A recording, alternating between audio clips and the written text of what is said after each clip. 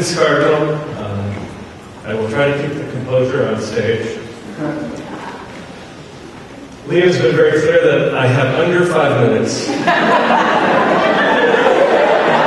find this refreshing, Lee. I spent so many nights here with James trying to convince him that the house speech should be shorter than the show. In Pippin, actually, which Michael was in when that house speech went on, and after the show I said, James, your house speech was so long that the kid in front of me grew up. And he said, without missing a beat, another miracle of education. My job is to talk about James' accomplishments, and it's hard to be in this room and see so many of you and not know that you are the accomplishment. That the lives we have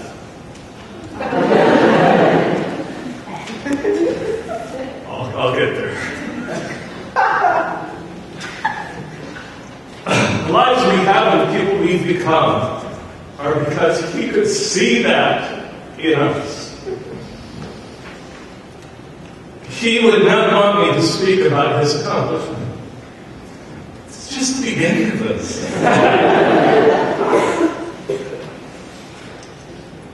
He would not want me to speak about his accomplishment without talking about his family, who he loved ferociously.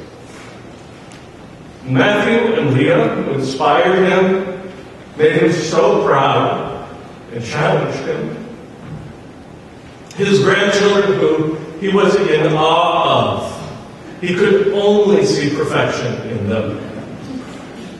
And Pauline, who gave words to his vision,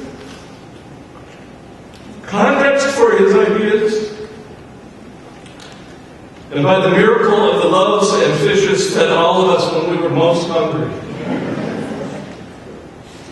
I should also speak of the farm as an accomplishment.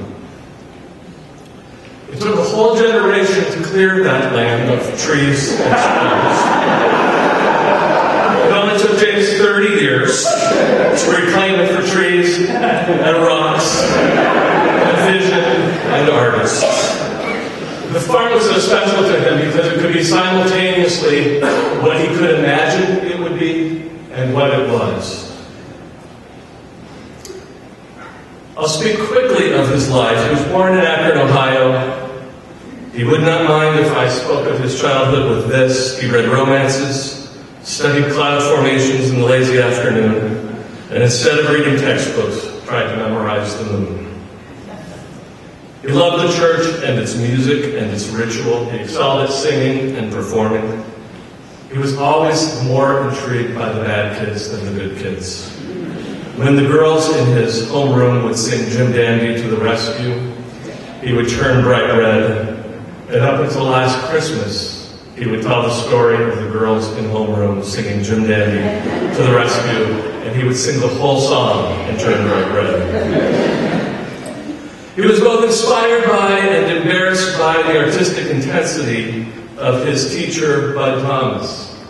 And in later life, he would talk about how his admiration for him became what he would model in his own teaching. He went to Bowling Green University as an undergraduate. Several teachers there inspired him, and he started to see the world in terms of its artistic potential. He became good friends with his roommate, Rubes Thornton, and talked a lot about the parties they threw. Not because they were parties, but because they were theme parties, and he could transform his lowly space into a place where the magic of a party could happen. He started teaching in 1966 at Jackson Memorial High School. He was inspired by and befriended the students there, and something magic started there that never stopped. Where James Thornton was teaching, the students were amazingly talented. He met there so many of the people in this room. Richard Hensel, Greg Artser, Marcy Mulder, Kathy Jones. I could go on, but I've got less than 5 minutes. It is those students who inspired him that became the basis for many of the next projects. And it's a testament to his ability to connect not just in the moment, but in a real, true way that brings us here today and some of those folks meeting him at 15, here at 60 years old. He went to Kent State University for graduate school. He acted. He spoke often of performing Brand by Henrik Ibsen, and he was Brand. Although my primary memory of this is that every time we would sit down to eat, he would say to Pauline, "The people are hungry." During this time, he started a cabaret at Friar Tuck's, and with a bunch of the people in here, including David Pretty and Pauline, that cabaret morphed into the Kent Acting and Touring Company. I really do believe if the Kent Acting and Touring Company had been all James did as an artist, it would have been enough.